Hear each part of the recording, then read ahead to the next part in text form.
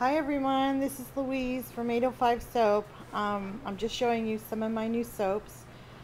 This one here is called My Garden, and this soap is made with jasmine and sage, and it's got some floral scents in it.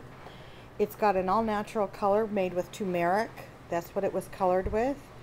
And I stamped it also. And I'm going to show you how I made my homemade stamp on that. But it turned out really nice. And I also split the colors. This color right here is colored with the turmeric. And it's got candula infused oils with candula and rose petals in there. And the other side is just plain. So I'm really happy how the way they turned out. And I also stamped them. If you can see on here, I stamped them with 805 because that's the name of my company. So, and I made that stamp, and I'll show you guys in a minute about how I made my stamp. These are some of my melt and pour soaps.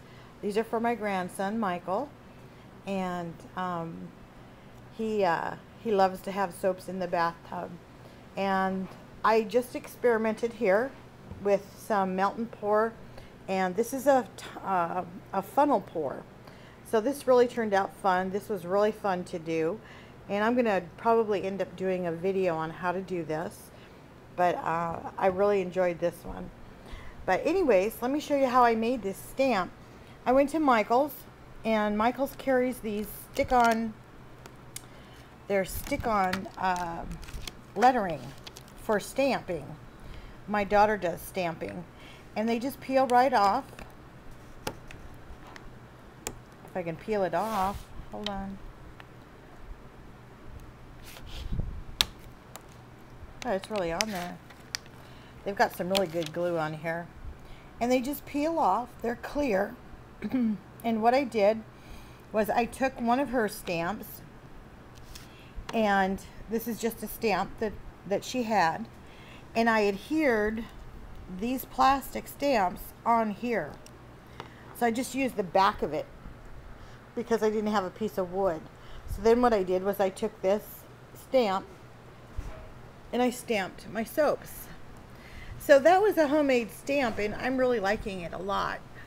So if anybody's interested in making a homemade stamp, you can get these letters at Michael's or probably any craft store, and they're sold in the scrapbooking section.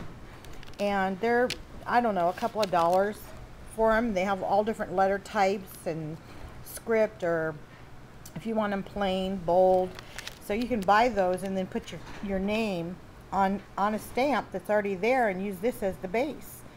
So that was fun to do today, and I just thought I'd share that with you because you can make these at home if you'd like. And I think it turned out really well, if you can see it on my soaps. But anyways, have a great Memorial Day weekend. I'll talk to you ladies soon. Bye.